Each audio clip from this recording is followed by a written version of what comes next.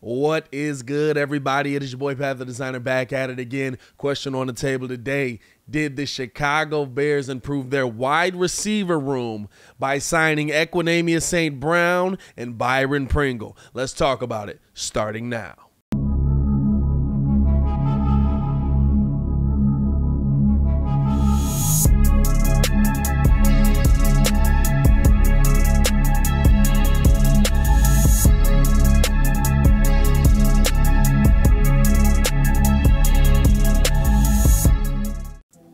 Now, if you are new to the channel, please like the video. Please subscribe to the page because we do talk Chicago sports daily on this channel. Almost said weekly, but we're doing it daily. We don't want y'all to miss a thing, man, so make sure that y'all hit that bell. Remember, this is the only channel that's talking Chicago sports, how Chicago talks, so make sure that you get in tune with us, man.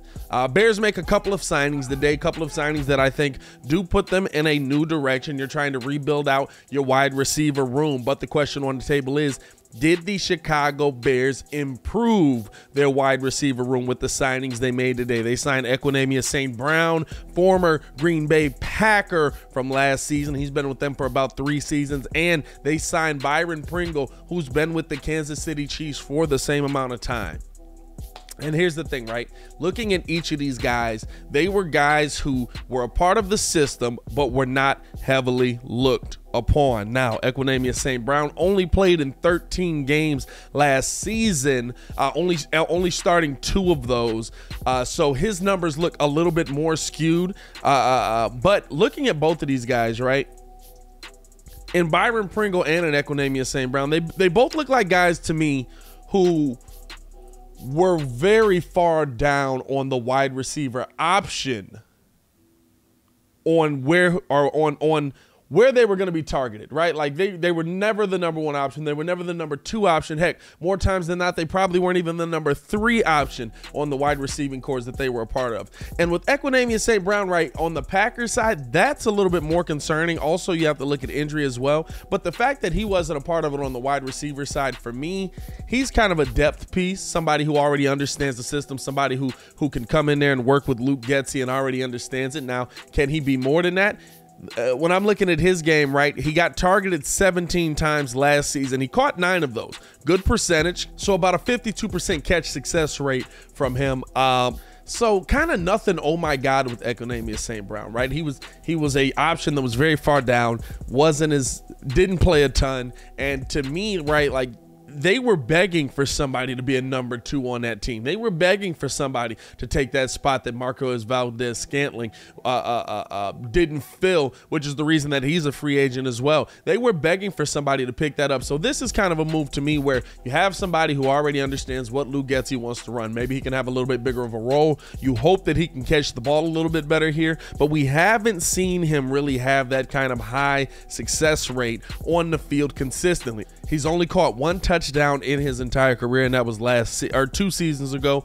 And to me, like, he's a guy that you come in because you want to help kind of bob and weave everybody else into the system, and having people that understand it, having people in the room that already understand what's going on makes it better. Now, on the other side of things, though, for me, Byron Pringle is a very interesting name because kind of getting more opportunity last season, and when more opportunity came his way, he did more with it. His first 2 seasons, he had a combined 33 targets and came away with 25 of those. Pretty good catch rate, or pretty good catch success ratio for him in those first 2 seasons. And in season 3 in 2021, last season, he gets his best option. He plays in 17 games, starts 5 of those games, gets 60 targets, comes away with 42 of them. Here's the interesting thing, right? His yards per catch is what you have to look at, because we were looking at those guys that were the big yard per catch guys. We were looking at those guys that were the, hey, who's going to be that guy that's the deep threat? Who's going to be that guy that has the sure hands? Who's going to be that guy that's able to come away with the football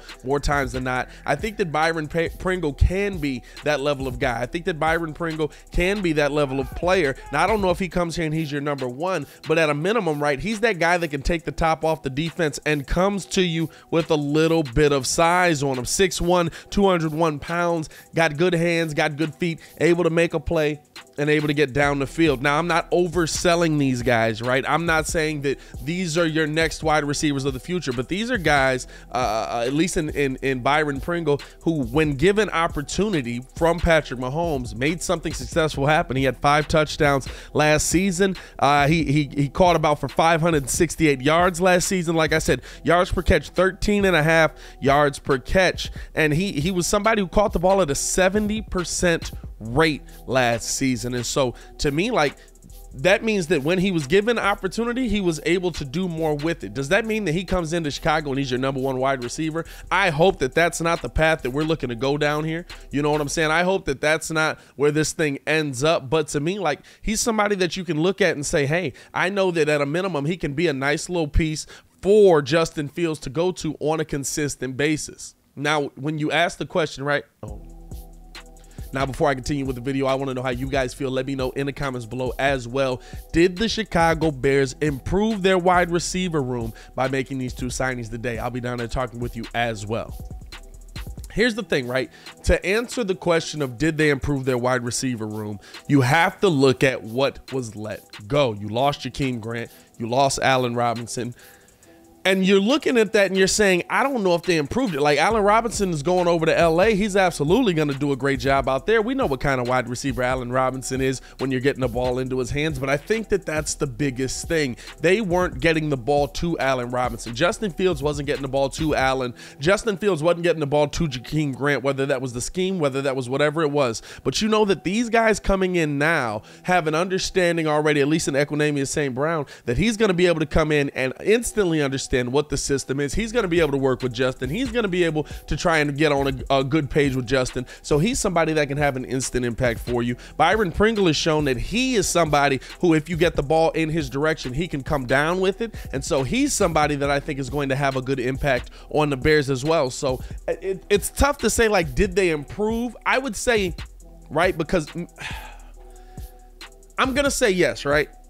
But it's for the reason that you didn't use the guys that you could have utilized to make that team better last season, right? Like, I'm not coming in here and saying that either of these guys are a better wide receiver than Allen Robinson at all. So you did, but you didn't use the guys that you could have utilized last season that could have done a lot for you. And so in this, you know that at a minimum, right, these guys are coming in. These are going to be guys that Justin Fields is going to be looking to alongside Darnell Mooney. And you have to look at that as well, right? Byron Pringle's never been given the opportunity to come in and essentially be a #2. He now has that opportunity here. Guess what? You have that opportunity while standing next to Darnell Mooney, who's going to be a guy that's going to come down with the football, and it's probably going to be, it's looking like he's going to end up being our #1, right? So that's going to be interesting in itself.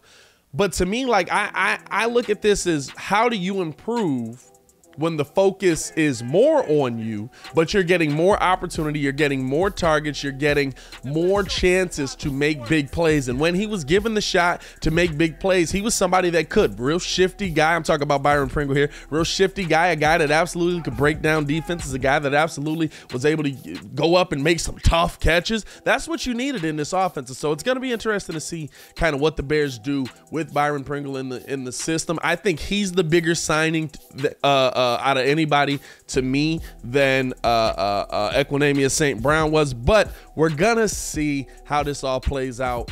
And like I said, the only reason I'm gonna say that the Bears improved their wide receiver room is because I don't believe that they were utilizing the people that were there the right way anyway. So to me, no, you didn't get a better wide receiver in here, but I believe you have people that you're going to use in this system and are going to be used to help to Justin's benefits. So I want to know how you guys feel. Let me know in the comments below as well. I'll be down there talking with you guys in the comments. I'm sure there's going to be somebody that's like, you're an idiot. Can't believe you would say that. Shout out to y'all, man. Appreciate y'all for tuning in and rocking with us for another vid. We'll be live for the daily show like we always are from 11 to 1 Monday through Friday. Make sure you guys tune in with us for that, for more Bears talk as well. As always, it's your boy Pat the Designer back at it again to continue watching our Bears content. Click the links on the screen or check the links in the description below. Hey, yo, Chicago, y'all stay safe out there, man.